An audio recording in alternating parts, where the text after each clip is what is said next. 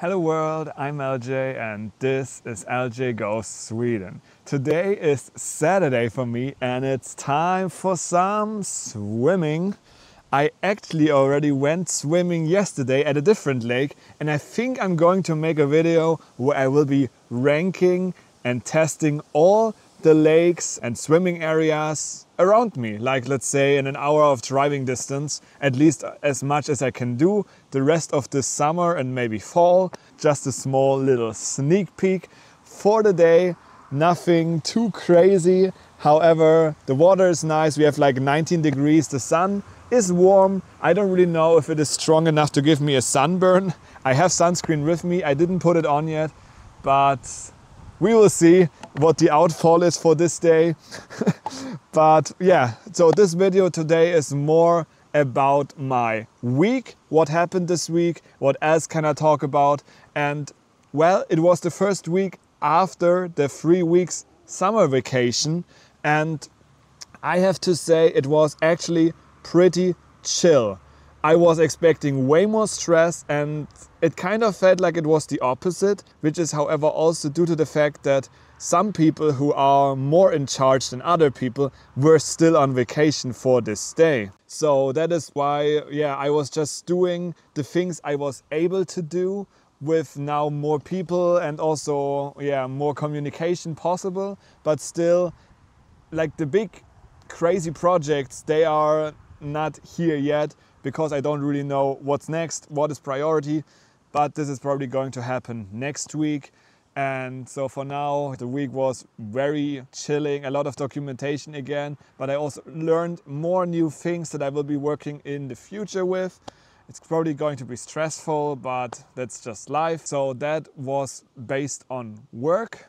What else happened? Well, I already said yesterday I was at a different lake after work. Like I was sitting during the lunch break with my work colleagues and it was perfect weather. And some of them said like during the time when we had vacation in Örnsköldsvik, it was always like rain, or then if it was sunny, like only for a few hours, and then it was cloudy and rainy again.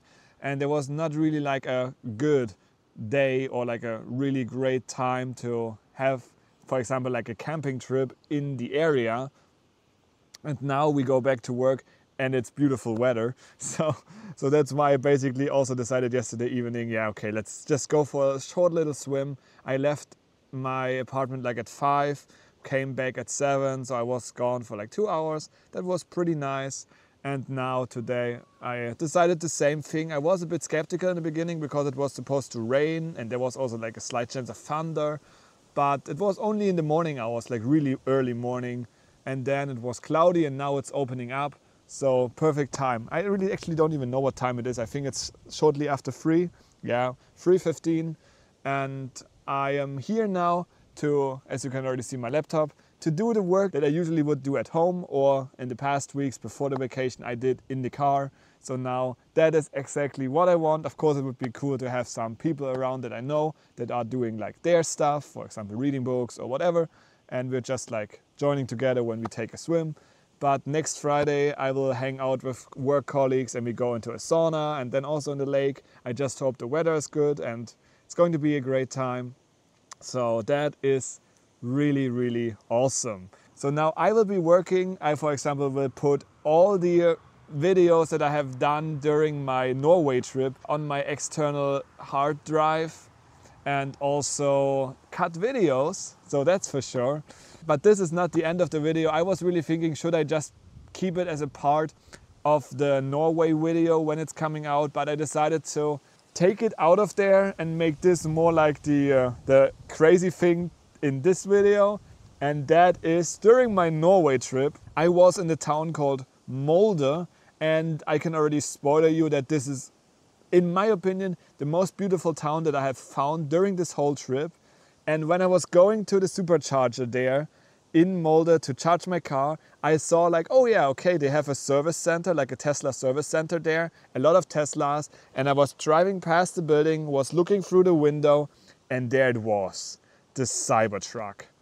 Pure steel, big truck. And I was like, wait, no, that is not possible, because I knew that they cannot sell the cars in Europe. They are not even like sure if they will ever sell them in Europe. And so I was driving to the supercharger, plugged in the car, and immediately went into the service center and was talking to the guy and said like, hey, I don't have any problem. I just saw that you have the Cybertruck here. And then we had like a nerd talk. Unfortunately, I was not able to go into the car. It was blocked off. So no chance to have any feeling what it's like in there. But I can tell you this thing is way bigger than it looks in any video. So you will probably have the same feeling. Now it's just small, but when you stand in front of that, you think like, wow, that is really, really big. But now enough said, check out the video and then I will talk to you again. Okay guys, I've just driven to the supercharger and something has happened that I would have never expected. This is the real deal. This is the Cybertruck here. And I was so lucky, the guy just told me this is 1 out of 2 in Europe. The second one is in Iceland right now. But this is, wow, oh my God. Just, of course I cannot really go around and I don't want to bother anyone, but this is unbelievable. Holy moly. I'm really smiling the whole time. The guy also said he was the guy who has driven this beast the most in Europe as of right now, because of course the car is not legal here. Actually, I was planning to look for camp spots for tonight, but when I saw this beast, guys, I'm looking at this car and I still don't know what to say, if I like it or if I don't like it, but I think I really do like it.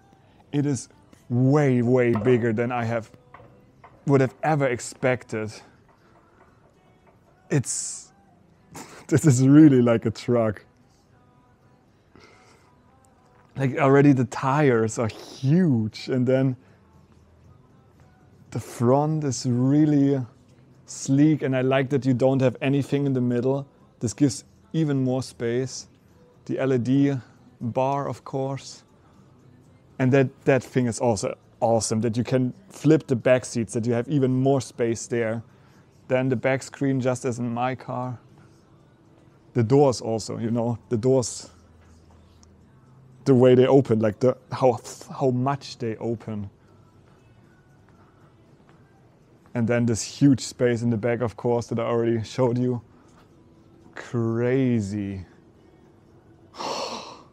Of course, they also have other nice cars. The Model S Plaid, the Model X, and you know the basics, you know. But this,